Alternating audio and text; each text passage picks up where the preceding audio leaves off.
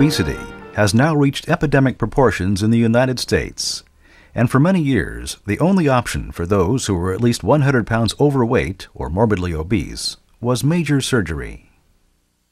The two most common procedures for morbid obesity have been the gastric bypass or the vertical banded gastroplasty. These procedures normally require a large incision and the cutting, stapling, and removal of a portion of the patient's stomach, as well as possible rerouting of the gastrointestinal tract. Today, there is a new surgical option that is less invasive and eliminates many of the risks associated with bariatric surgery. This revolutionary device is the LapBand Adjustable Gastric Banding System, developed by Inamed Health. It is laparoscopically placed around the top of the stomach, just below the gastric esophageal junction, creating a small gastric pouch and stoma. This procedure reduces stomach capacity and limits food consumption, enabling patients to experience a feeling of fullness while consuming smaller portions.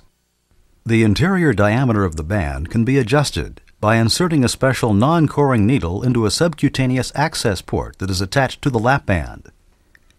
This allows the surgeon the opportunity to adjust the size of the stoma by injecting or removing saline from the band, depending on the needs of the patient.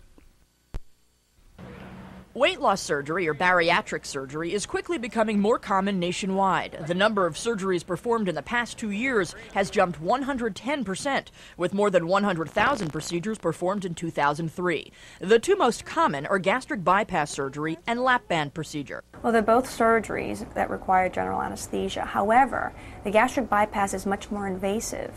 What it does is involves cutting the stomach down to the size of a golf ball and rearranging your intestines so that food never goes through the 95% of your stomach. On the other hand, LapBand is much less invasive. There's no cutting and rearranging of your intestines, but instead, a very small device is wrapped around the very top of your stomach, acting like a little choker, and it narrows the stomach so that it causes you to feel full with a less amount of food. Both can lead to dramatic weight loss. We've heard of celebrities losing weight with gastric bypass, while Sharon Osbourne lost 99 pounds with the LapBand. But there are some important differences between the two surgeries.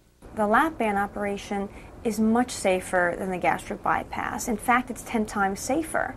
One of the major reasons is that there is no cutting of your stomach, no cutting of your intestine, and no rearrangement or reconnection of your insides. 1 in every 200 patients dies from gastric bypass. There are strict post-operative eating guidelines, and the surgery can often lead to multiple follow-up surgeries and medical problems due to a lack of nutrition. Unlike gastric bypass, LapBand procedure is reversible and can be done with little or no hospital stay required. However, the weight loss is a much slower process and can often take months for significant results. For Colleen Murdoch, who so far lost 100 pounds, the procedure was the right decision. It was so easy to recover from. I mean, within a couple of hours I was walking around after surgery. I was not in pain. I was able to go back to my job within 1 week's time, and I felt wonderful. Doctors say to speak with your medical physician to decide if you're a candidate for weight loss surgery.